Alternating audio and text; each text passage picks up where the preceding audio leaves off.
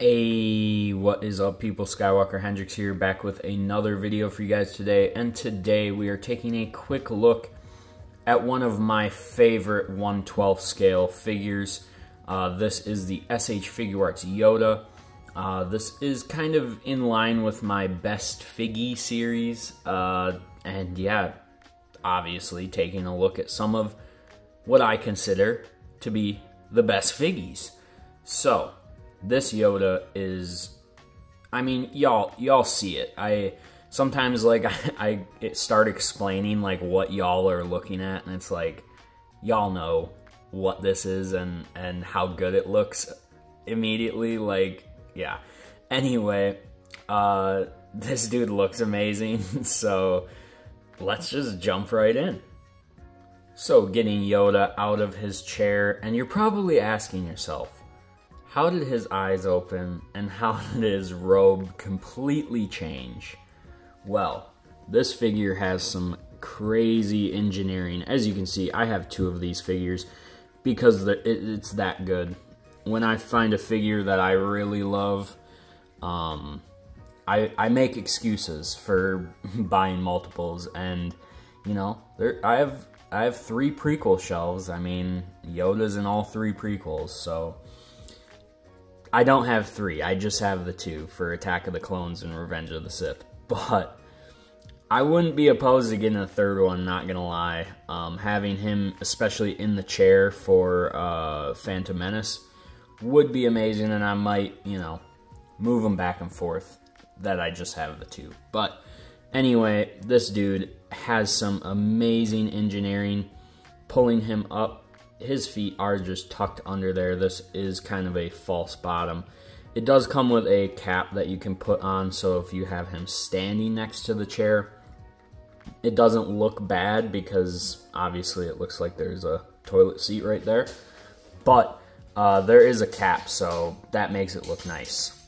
And as far as the head sculpt here, the head sculpts in this set are absolutely amazing. I believe you get 3 of them total.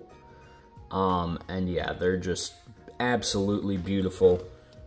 Getting this guy over, I just think it captures his likeness perfectly. And then you get like another one that's more like battle ready, like he's looking over to the side.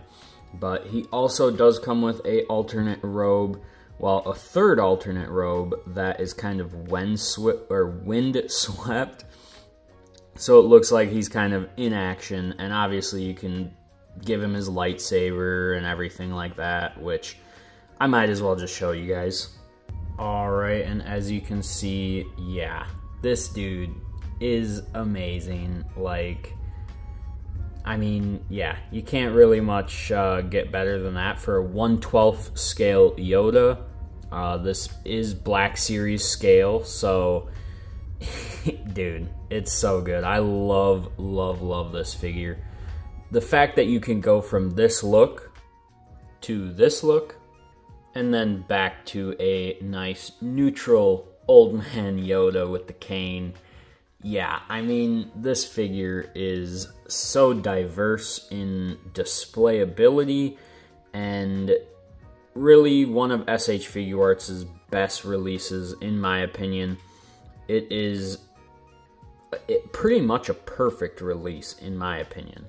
I really don't see what you could complain about it, unless you just don't like how SH Figuarts articulation looks on a figure. I could understand that from like an aesthetic standpoint, but then don't get 1/12 scale action figures because their articulation is visible in most cases, so especially with SHF. That being said, I think this is a perfect action figure, and it looks amazing on the shelf still, in my opinion. It's a perfect release. So yeah, enough said. Alright, and standing him next to a standard Black Series sized figure, I guess you could say. This is the 3.0 clone mold. Also damn near a perfect figure. And yeah, I think this Yoda scales perfectly, especially for a prequel style Yoda. And yeah, it looks amazing. And another great display option would be this Black Series Count Dooku. Amazing, amazing duo right here, and just goes to show you, I preach it in all my SH Figuarts videos. You can blend these two and they go together so perfect in my opinion. Alright, so that does it for today's video. I hope everyone enjoyed, and yeah, let me know down in the comments, do you think this is a perfect figure?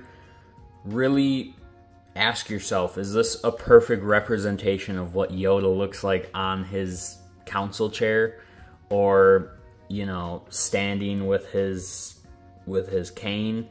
Like, it's so good, and I highly recommend trying to find this for a good deal. I know he is a little spendy on the aftermarket, but in my opinion, I think I got this guy for $150. It's so worth it. I know he's a smaller character, but dude, the chair, I mean, and as much as I love the Black Series, this looks so much better than what they're putting out for a prequel Yoda. And yes, I know that that's a 2-pack and you're getting 2 figures, quotation marks.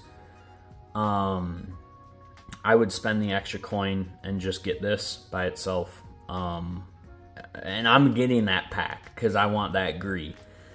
And that Yoda will go on my Clone Wars shelf or something. I'll find a spot for him. Or maybe I won't. Maybe I'll throw him in a drawer or give him to someone or something. I need that Gree though. But anyway, yeah, I really do think this is a perfect release.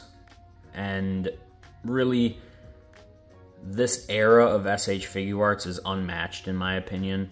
I think Hot Toys is coming close right now with what they're doing.